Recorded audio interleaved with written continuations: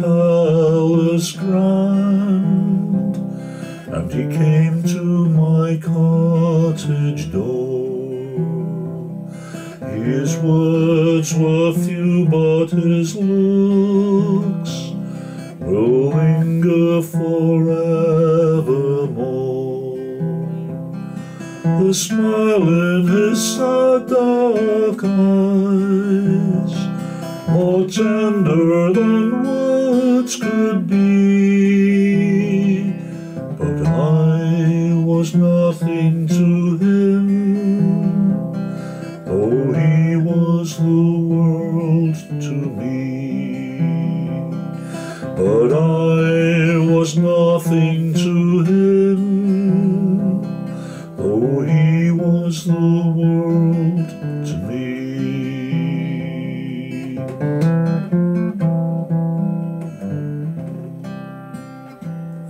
And there in his garden strolled, all robed in satins and lace, a lady so strange and cold, who held in his heart no place.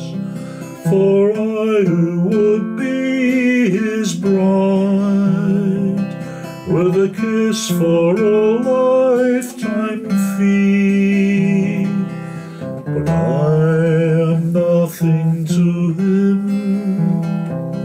though he is the world to me. But I am nothing to him, though he is the world to me.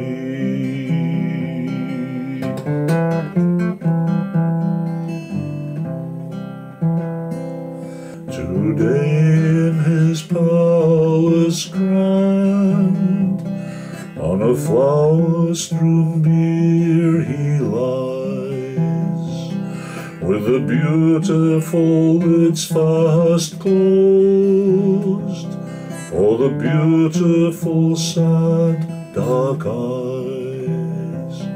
Among the mourners who mourn, why should I a mourner be?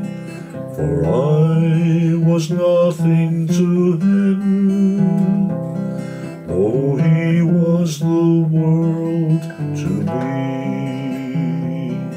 For I was nothing to him, though he was the world to me.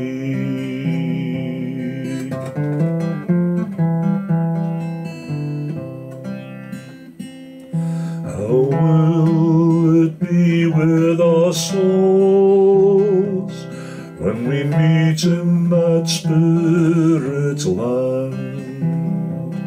What the mortal heart ne'er knows, will the spirit then understand?